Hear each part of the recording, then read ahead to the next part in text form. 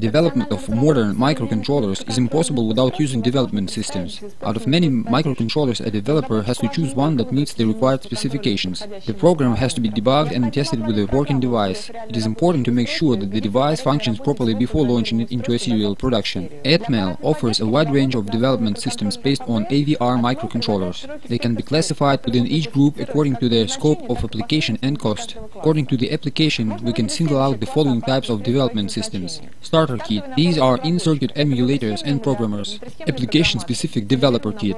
Certain development systems are all-purpose and can fit into several categories. For example, some can be called starter kits for in-circuit programmers. A starter kit gives the developer a quick start. One can skip designing and start developing and testing of applications right away. One of the most widely known starter kits by Atmel is the all-purpose development system STK500. In-circuit programming and controlling within the STK500 development system is done by two microcontrollers. They are AT-Tiny2313 and AT-Mega8535L. All the binding elements necessary for a microcontroller are installed on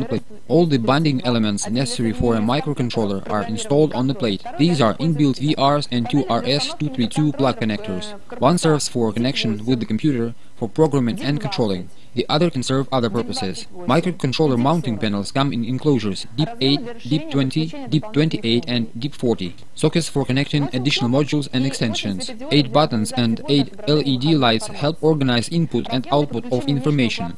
A socket for connecting an external quartz crystal resonator. Sockets for connecting other external devices. All bidirectional ports of a microcontroller are accessible through connector pins. The kit comes with cables for serial ports, power supply and cross-plugging. It also includes a CD with AVR Studio 4 and a sample of AT-Mega8515. Atmel offers expansion modules for microcontrollers that come in TQFP enclosures. For instance, expansion module STK500 is designed for microcontrollers that come in TQFP64 enclosures of AT-Mega128 type. The module can be inserted into the sockets of STK500 like a mezzanine plate. STK500 can be controlled with an integrated development environment, AVR Studio, beginning from version 3.2. AVR Studio is distributed free of charge. The latest version is always available at Atmel website. The versatility of STK500 allows it to be used as a debugging plate, as a parallel and a serial in-circuit programmer for all types of AVR microcontrollers. To do this, you need to connect the destination drive with the ST10-in-1 socket